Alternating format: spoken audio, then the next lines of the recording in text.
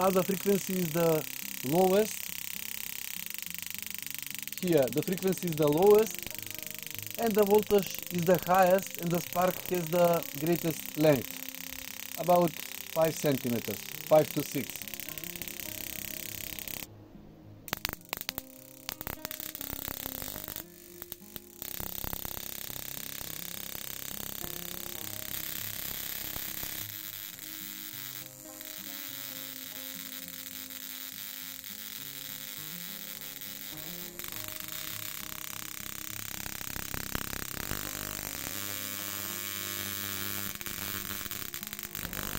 This project is sponsored by PCBWay.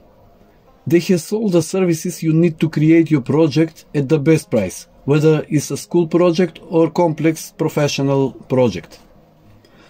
On PCBWay you can share your experiences or get inspiration for your next project. They also provide completed surface mount SMT PCB assembly service at the best price and ISO 9001 quality control. Visit www.pcbway.com for more services. Hello, a high voltage power supply is an electronic device that provides an electrical output at high voltages, typically ranging from hundreds of volts to several kilovolts or tens kilovolts. Very often, do-it-yourselfers need such a device to perform various experiments, prototyping circuits and tests.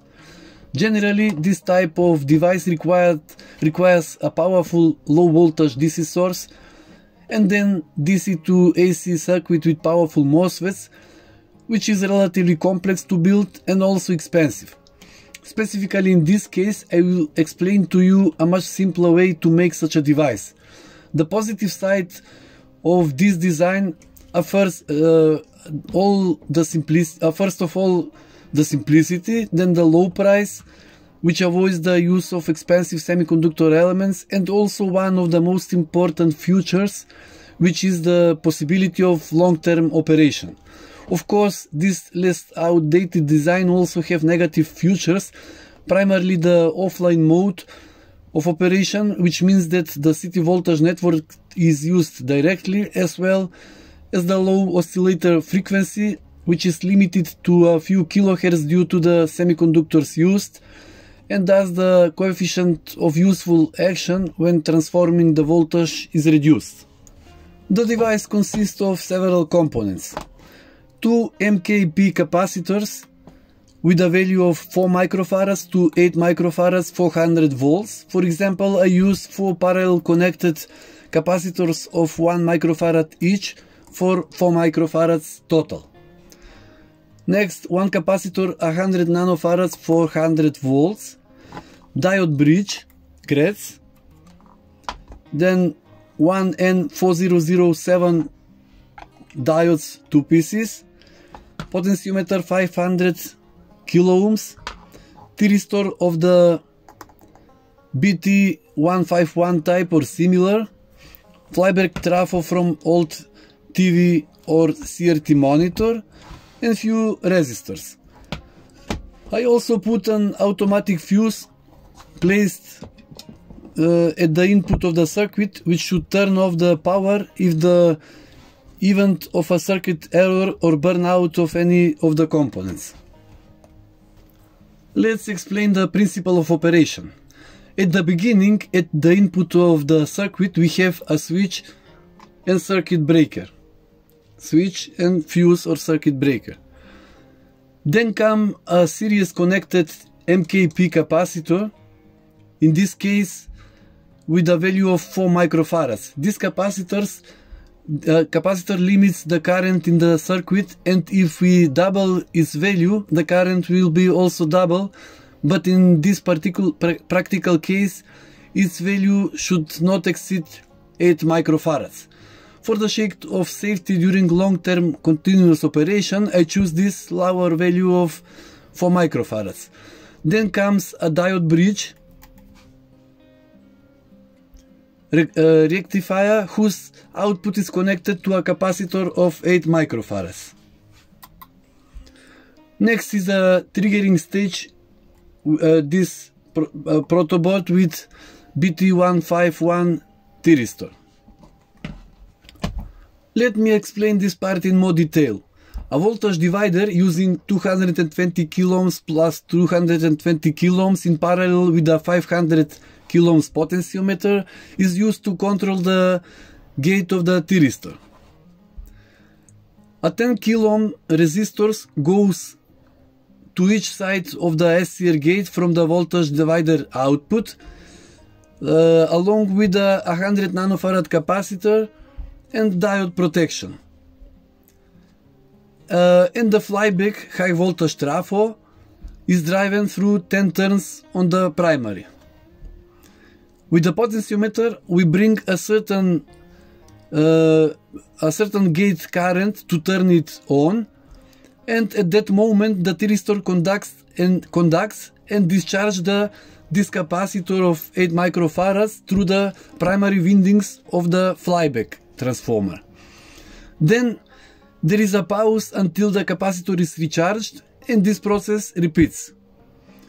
In this circuit configuration, changing the potentiometer settings change the thyristor's firing threshold relative to the capacitor voltage. When the thyristor fires at a lower capacitor voltage, the firing frequency increases, but the output voltage decreases.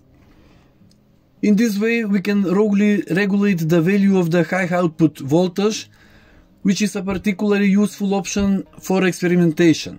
I should also mention that the primary windings of the high voltage transformer usually consist of about 10 to 15 turns of isolated copper wire with a cross section of at least 1 mm. Now let's see how the device works in real conditions. First, the potentiometer should be in the far left position.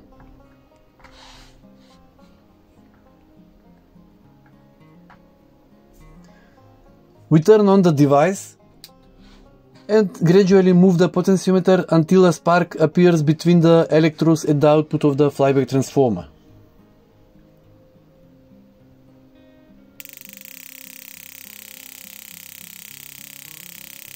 Now the frequency is the lowest. Here the frequency is the lowest and the voltage is the highest, and the spark has the greatest length, about 5 centimeters, 5 to 6.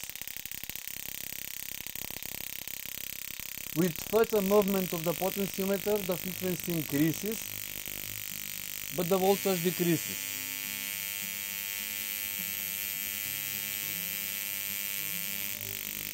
I will repeat this with several different flyback transformers.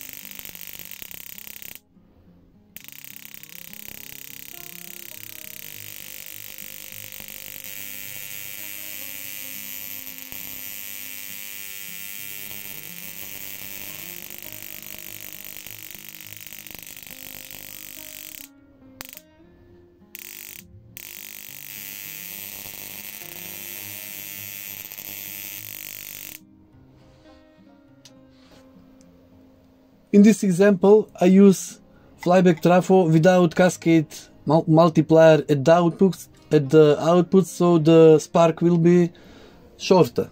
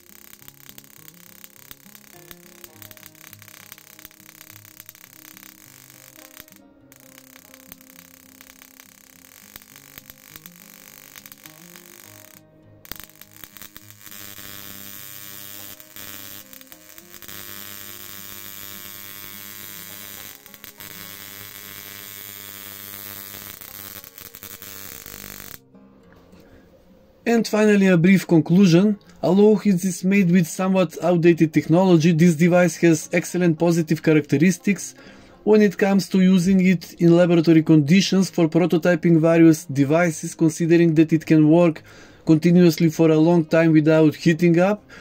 It does not require much knowledge to make it, and its cost is very low. Safety note: please do not attempt to recreate the experiments shown on this video unless you are familiar with high voltage safety techniques. Direct current, even above 60 volt, may be lethal even when the AC supply voltage has been disconnected due to the stored energy in the capacitors. I have no responsibility on any hazards caused by this circuit. Be very careful. This is a humble request.